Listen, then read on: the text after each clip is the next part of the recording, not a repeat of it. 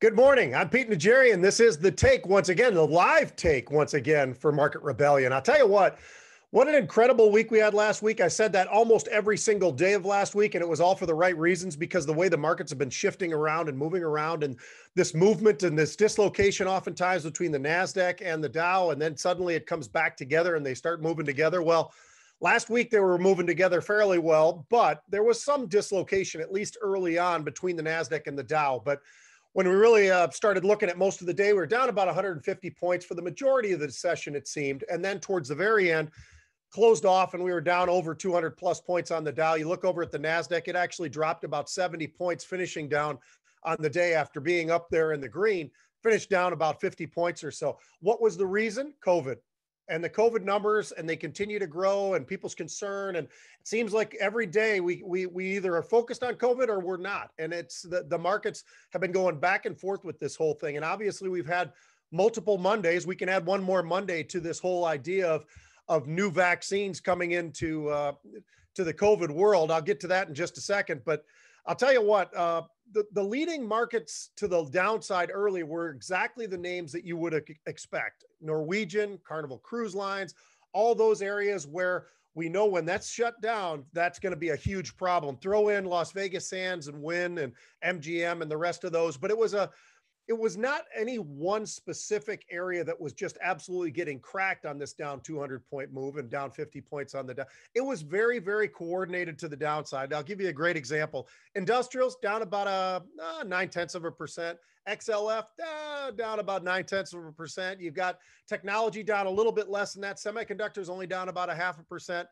Energy did ease back because energy actually was trading pretty well. But, you know, we had the weakness, and obviously the weakness in the industrials, that's going to affect the Dow fairly significantly, especially with names like Boeing, like Dow, like Raytheon. And then you look at Lockheed Martin and some of these types of names when in the industrial space, just the whole space just kind of moving down together for sure. Now, when you look over at the technology, we also had the same sort of thing, but very, very minor moves. There was not any kind of panic. There was not any kind of overdoing of the market, so to speak. But Apple, Microsoft, Google, Tesla, Facebook, yeah, they were all down. They were all down together. When they're all down together, you're going to see that movement. Obviously, those big, huge market cap names, they are going to have some influence. They did, and that was really what was pulling the markets late in the day into the red. Now, volatility index, we're still trading right around those 23s. It seems like we've been kind of hanging around the upper 22s, middle 23s. We had a little bit of a spike last week. We got up towards 24 and maybe a little bit above that. But for the most part, trading right in that specific area. Now, what I bring up every single week, and I'm going to bring it up every single day, but 37 million contracts on Friday, that really says a lot. The statement of how much leverage and how much volume and how much we are seeing traded on a daily basis in the derivatives world just continues on, and it's been continuing on for a really long period of time, this whole year. And this actually follows up 18, 19, some of those years where we're averaging about 20 million a day. Well, I got to tell you something. What we're doing this year is pretty extraordinary. When you're looking at the upper 20 million plus, and obviously I just mentioned how we had 37 million on Friday. We've had many days in the last week or two where we've been at least 33 million or more on a single day. So that's been something that did stand out. What are some of the names that were leading? Well, Apple finally took the reins again and was the leader, but barely. When you look at the top three, really impressive. Apple about 1.1 million, Tesla about 1.1 million, NIO about 1.1 million. These are contracts, folks. It shows you how much activity we are really seeing, and the EV market has been on absolute fire. Last week I brought up here on the take, LI is another one of those names. So it just continues. You've got that name, you've got NIO, you've got Nikola, you've got Tesla, all of these names. BABA actually traded pretty strong as well. That traded nearly 750,000 contracts on Friday. Throw in Snap. And the reason I want to throw in Snap was that was one of the names that I used last Friday for unusual option activity, as a matter of fact. And we had huge volumes coming into Snap, and we've had volumes in Snap and unusual option activity. I was just taking a quick look. You could go all the way back to April, where we first started, and we were in the very low teens when we started seeing this aggressive buying and positioning and rolling. And this has been going on, as I say, since April, maybe May, we started to see this accelerate, but it's been accelerating this entire way up. Today, that's one of the stocks that's absolutely leading the NASDAQ to the upside. So there were a couple of standouts that were actually moving to the upside, and in the biotech space specifically, it was Moderna, it was Vertex, AstraZeneca, and that's what leads into today, because what was today's news coming in? Why was the market actually moving to the upside? Again, another Monday with some vaccine news, and this time AstraZeneca. Well, two large studies, scale studies that they were working on, and that's something else. And we talked about this. We are going to see more and more of this as we've been watching so many different companies and all sorts of partnerships out there as they've been moving on and moving forward and working their tails off to find us vaccines. And at some point in time, obviously, we are going to have not just one, but I think multiple vaccines, and all of them will depend on which is the most efficient, which is the best one out there. As a matter of fact, one of the concerns still going back to Pfizer is the temperature issue that you've probably heard about. And the temperature has to be an extremely low temperature. And how long can that last, and the sustainability, all the rest of that. So there's going to be some ups and some downs, but we clearly, this is one of those ups. We had a pretty nice news there, but the issue is it still looks pretty grim right now, because even though we've got these vaccines that everybody is working on and it's showing all of this great progress, the problem is they aren't here yet. And so the problem on top of that is the acceleration of these cases continues as well. So that's kind of the push and pull that we are starting to see. So the opening indications, a lot of that based on this positive vaccine news, we were up a couple of hundred points. Early on, we actually jumped up over 300 points. Now we're starting to ease back a little bit. We're up about 170 points on the Dow right now. We are exactly a little over an hour into the trading session today. And now I'm seeing the NASDAQ. It's still in positive territory, but just barely up about 6 points. It was just up about 80 points in the last 15 or 20 minutes, and we've given that back. And as I say, now up about 6 points. So a little bit of a push to the downside, a big push on the NASDAQ names. Early on, oil actually got up and over that $43 level. So that was something that was pretty interesting. And obviously the energy space has been explosive to the upside. We've talked about the XLE. We talk about these beta names. The OIH itself was up about 3%. The XLE up about 2%. But when I say the beta names, I'm talking Apache, I'm talking Devon, Valero, Marathon, Occidental, all those names really having a very, very nice start to the day, at least to the upside, because we've given up that 43 level in oil, at least for now, and pulled back into the 42s, but still been moving to the upside.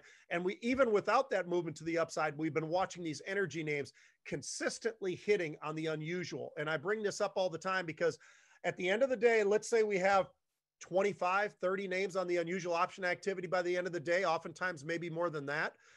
4, 5, 6, oftentimes of those names are going to fall into the energy category. So that's why it becomes a very important part. And we have seen some great movement out of that, by the way. So early leaders, we had Boeing, Chevron, as I mentioned. We talk about some of these energy names moving to the upside. Financials, you had JP Morgan, American Express, you had Goldman Sachs, Visa, a lot of these names that part of the Dow, that was really pushing the Dow to the upside. It's still up 180 points as we speak right this second. So we do have that. Early leaders on the NASDAQ side of things. Tesla. Now, Tesla up another 6%. That's been on a monstrous move. How about Micron? We had Micron for unusual option activity just this past week on the halftime report. That is absolutely moving in a big way to the upside, actually getting up and over $64 a share. Got to be very nimble. You've got to be very disciplined. Anybody who's, when we're talking about the world that we are all in right now, we talk about the derivatives world. I talk about 37 million. I always talk about education, understanding. You've got to have understanding. On top of the understanding, you also have to find the discipline. And that's one thing that I think our teachers, our mentors really do an unbelievable job, is talking about, hey, you've got to have targets, you've got to have discipline, you've got to understand, because there are so many different elements that go into the option pricing that you've got to make those moves. And depending on whether or not, if it's a 3-month out option, how different is that from a 1-week out option? An extreme difference. We're talking about theta moves. We're talking about Vega and all of the different Greeks that go into the pricing models of these options. If you have an understanding of that, that absolutely is something that's important. It also helps you a lot when it comes to a lot of what we talk about with this discipline. So we've had some great moves. We've had Snap, we've had Micron, we've had Square is another one of those names moving to the upside. That was up about 5% not long ago, 4.5% actually. Snap up about 5% today. PayPal, NXPI, AMD, NVIDIA, all up 1.5% or more. Nice move from these stocks. As a matter of fact, when you look across, we were looking, and I just saw the SMH not too terribly long ago. We weren't at new highs, but we were approaching new highs very, very rapidly for the SMH. We talk about The technology space, that was starting to move up, then it started to pull back, and it wasn't doing a whole lot. It had not moved even quite up towards that 1% level just yet, but up about 0.75% early on, then easing back, as I say. But the semiconductor space, that's the one that really just continues to have this great move to the upside. Micron, another one of those names, obviously, as well. So the financials, industrials, those were up early. Those are up about 1%. You got Capital One, you have Goldman Sachs, you have JP Morgan.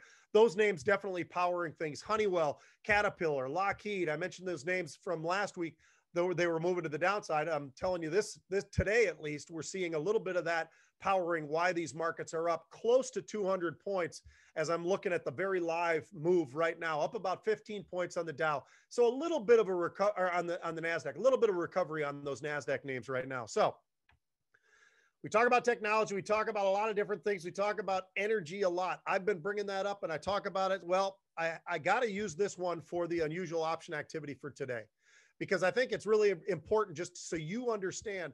We are seeing hits every single day. We're seeing 3, 4, 5, 6 hits every single day in the energy space. So I'm going to give you a marathon. Petroleum. MPC is the ticker symbol. 39.90 was the stock price. We had a buyer of just under 3,000 of this week's expiring. Now, remember what this week is, guys. Got a short day on Wednesday. Obviously, got Thanksgiving on Thursday. We've got Friday. We've got all of what's going on into this week, and there's going to be some oddities to it. We face it every single year. So just understand, this is a week-long option, but you really don't even have the full week. But they're buying the 41 strike calls that expire this Friday, the 27th. They were only about 30 or 40 cents going for these right now. But in the energy space, this is a name that's been moving. As I say, it's just underneath $40 a share. They're now coming for these 41. So volatility index right now as we speak, it's trading right around 23. I'll try to get to a couple of questions. I know everybody's got a busy day in front of them. I've got a busy day myself. By the way, absolutely gorgeous day here in Minnesota. We had some snow over the weekend.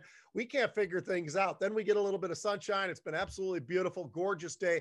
Enjoy the days. That's part of the discipline as well. Sometimes you just got to walk away from your computer, let yourself get an opportunity to think clearly once again, get back in front of it, and then you're back up and running. So let's see what we've got in terms of some of these questions. Thoughts on MRO? Well, I was just talking about the other marathon. There's multiple marathons, MRO being one of them. You got MPC, the other one. So energy space, I like these names. I am not in that particular name. I am in MPC. We've seen this paper and options on multiple different occasions. I've already gotten into this name. So today's unusual is not the one that I actually own. I own from like a week or so ago, just to give you a little bit of an uptake on that. Let's see. Hi, how do you see gold going? Well, you know, it's been interesting watching how gold and silver have been trading. And a lot of people, and we're included in this, the Market Rebellion team, I got to tell you something. Bitcoin seems to be the alternative side of things as we've been watching that incredible move to the upside. I know a lot of people really, really excited about that. Just always keep your composure. Always understand how fast these moves are.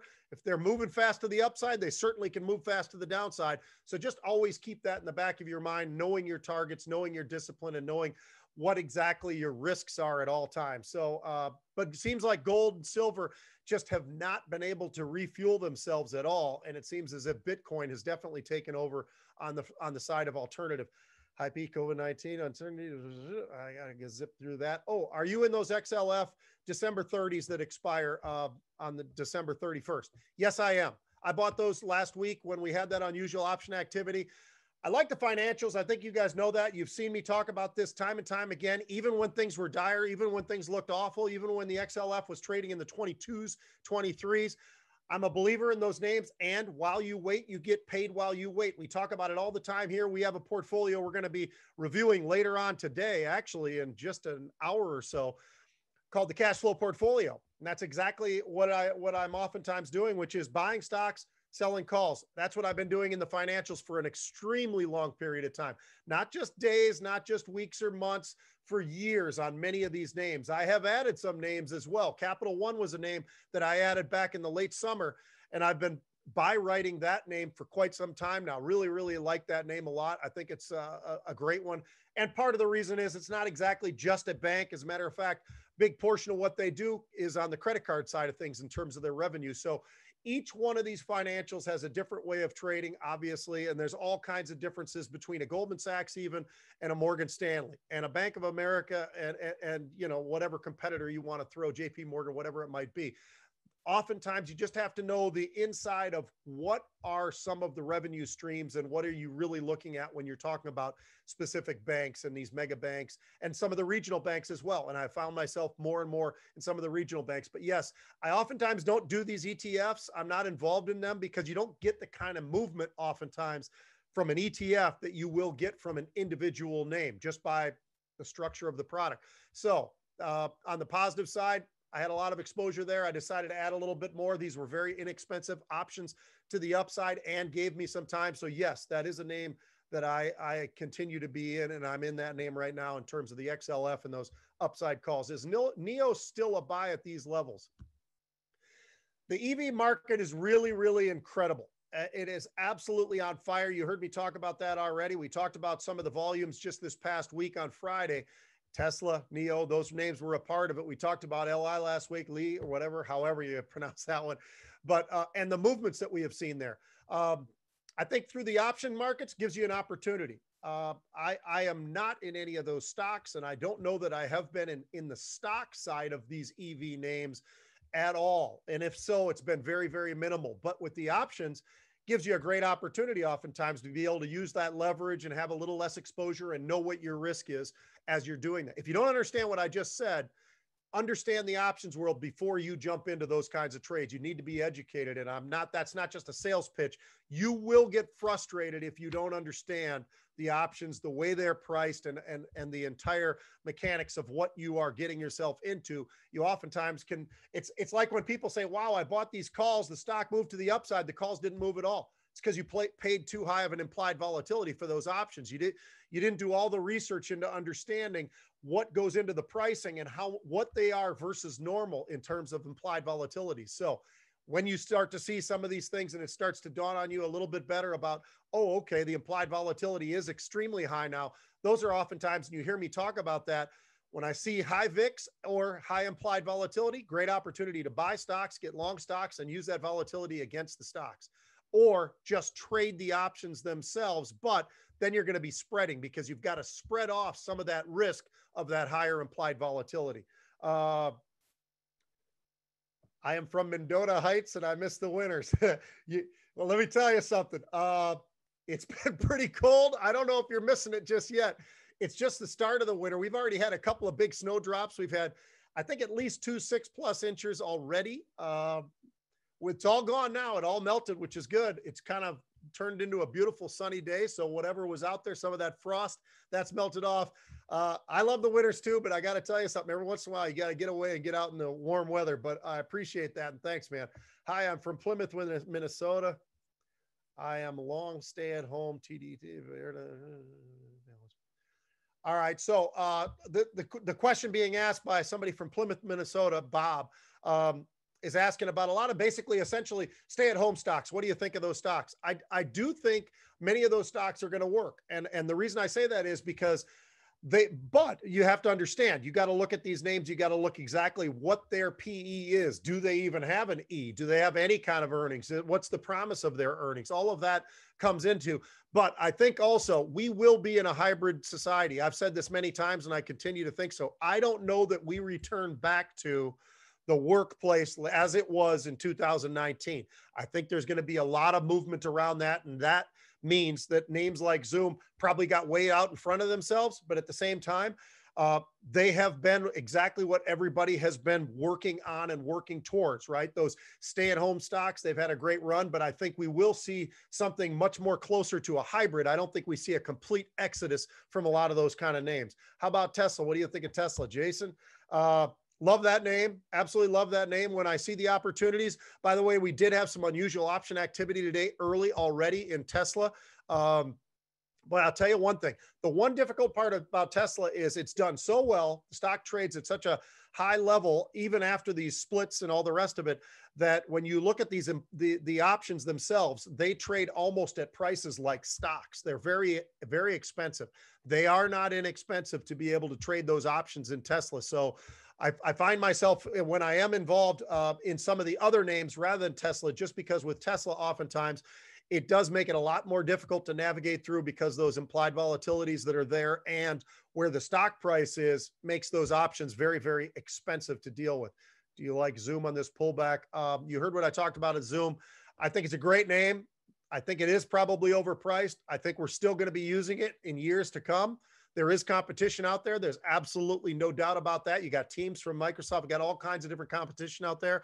But that being said, we will be in a hybrid society, in my opinion. What's your view on Docu? I love that name as well. I think going forward, we'll continue to see that name being, as a company being used, but will that slow down? I think it will slow down some. I think, again, these are going to be hybrid names going into the future, in my opinion. Hi, Pete. What's your take on Vale, please? Love all your work. I appreciate that, Ace. I'll tell you what, Vale has been a great stock. An absolute, these rock stocks are the stocks, and you've maybe heard me talk about this on the take if you've watched before. If not, I'll tell you right now, I like the rock stocks right now. And what do I mean by that? I mean steel, iron ore, copper, you name it, Freeport-McMoRan, U.S. Steel. You go through the list. Vale is obviously one of those names on the list. I think that's a really an area that has moved, and I think it still has room to move. As a matter of fact, just last week, right after I took off a Vale call that I had on, and it had a nice move to the upside, took it off. We saw some unusual buying in there, and I jumped back in once again. I believe they were going all the way out. I want to say they were going out to March. I could be wrong on that, but it was some unusual option activity that we were seeing just that week, last week. I got to get one more, but then I got to really run. I got a lot to do, unfortunately, and I got a couple of radio and TV things coming up. Not CNBC. I will not be on all week, but you will see me here on the take. Space, SPCE, love that name, Virgin Galactic. I have owned this stock for a really long time. I've traded both the calls around it, but I've been holding the stock since I originally bought it. That's months and months and months ago, and I've been selling options against it ever since. Is a great example of what I'm talking about, where you've got high implied volatilities because there's concerns, obviously, the moves that we've seen. I'm less concerned, so because of that, I'm willing to be able to sell that upside and give away some of that upside with extreme implied volatilities. Oftentimes they've been well in excess of a 100 implied volatility. If you don't know what that means, again, educate yourself and try to understand that in terms of where is the stock, where was the stock, where was the implied volatility, what levels are these implied volatilities. But I have been selling calls against my space long position in the stock for many months now, and it's been really, really great. As a matter of fact, shoot, pretty soon, I think if we haven't reached it, we're getting pretty close to the point where I think we've been getting $2 or more per option, per month when we've been selling options against this. For the most part, been able to get most of those back fairly inexpensively. I mean, really, really inexpensively, sometimes close to zero, and almost paid for the amount of stock. If you don't know what I'm talking about, again, try to get educated, because I'm telling you, the options world, the growth. You heard me talk about 37 million contracts on Friday. We're in for probably a more interesting week and a little bit slower week. Oftentimes around Thanksgiving, it starts to slow down.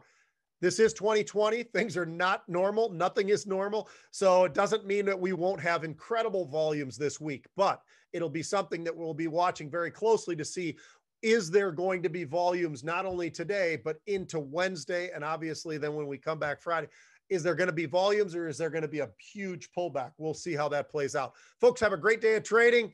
Love you, man. Market Rebellion. The rebellion has begun.